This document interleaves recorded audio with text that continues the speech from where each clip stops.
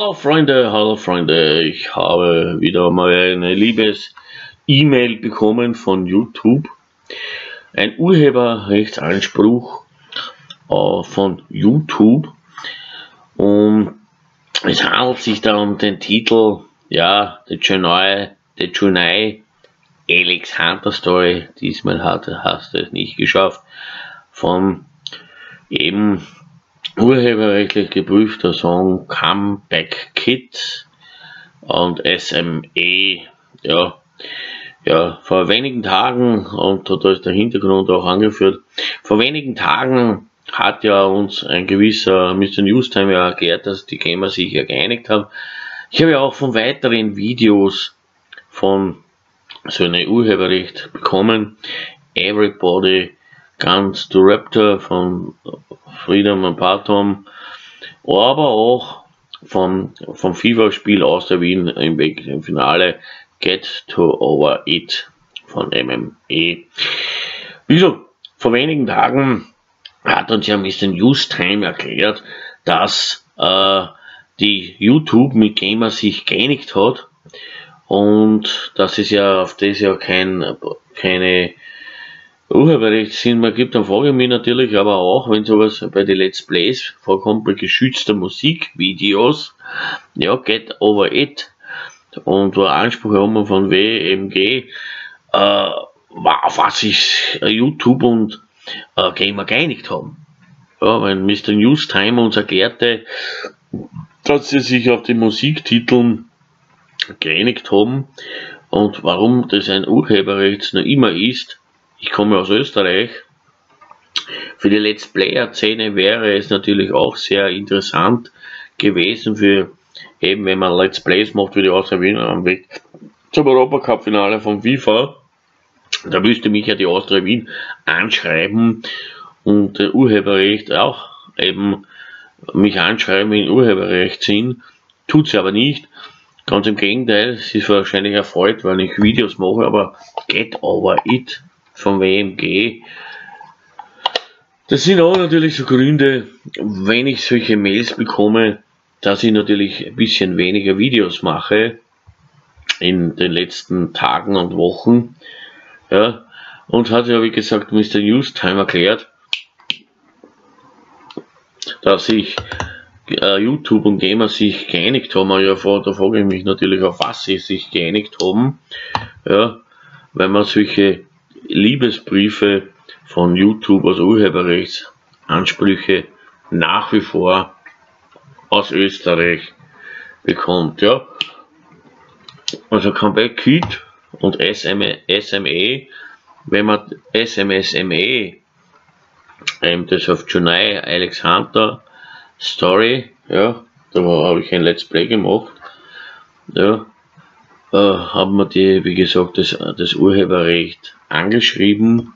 Und wenn man jetzt einmal das kann bei Kid anklickt oder googelt, nur wegen dieser Gruppe, ja, da muss ich gegebenenfalls dieses Let's Play löschen, also dieses Lied herausnehmen. Und nur wegen dieser Comeback Kid, ja, ist ja auch noch für sich ja auch Gemma. Ja, da fragt man sich natürlich, was YouTube getan hat oder was Gemma getan hat, nur wenn auf das Journey Alex Hunter. Also es gibt zig Videos auf YouTube, um das auf den Punkt zu bringen, und da frage ich mich natürlich, haben die Kollegen das natürlich auch anschreiben auf das YouTube-Team, hat keinen Sinn.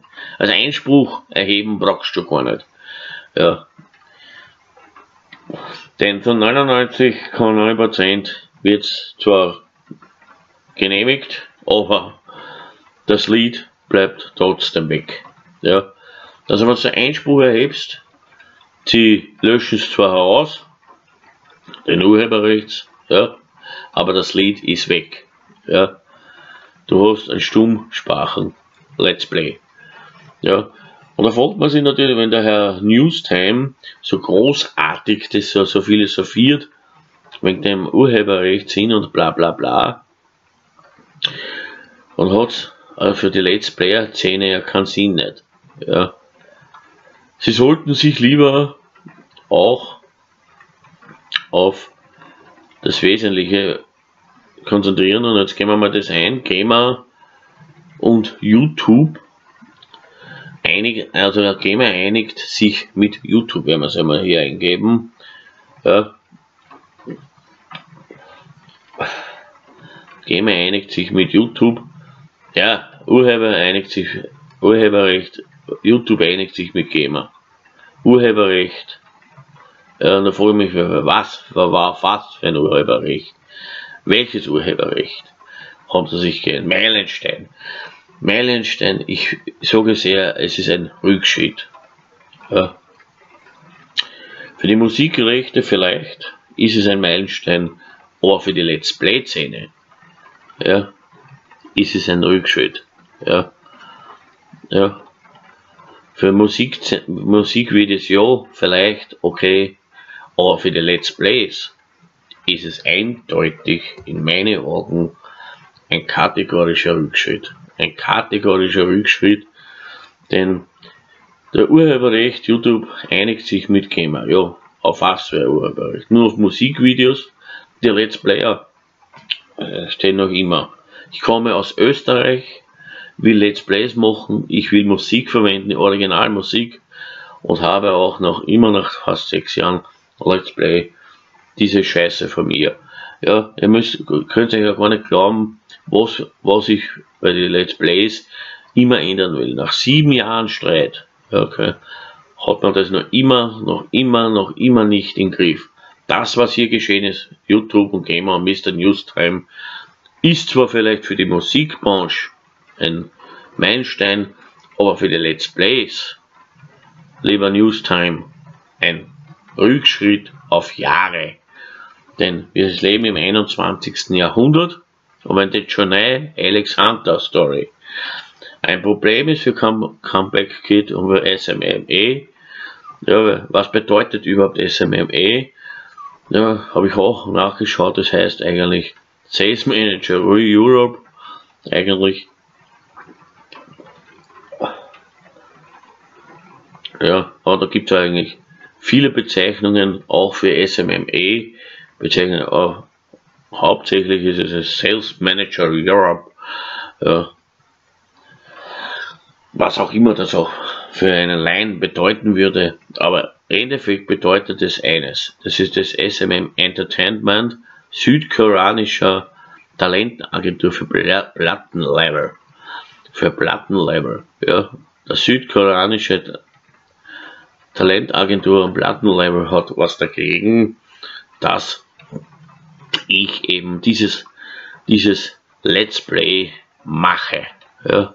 Gegründet worden sind sie übrigens 95 und sind also in Koreaner daheim. Also wie gesagt, die Jonai haben was dagegen, dass ich dieses wunderbare Let's Play mache. Liebe Gemma, liebe Mr.Newstime, das ist ein Rückschritt auf Jahre. Wir leben im 21. Jahrhundert. Für Let's Play eine Scheiße. Gut, ciao.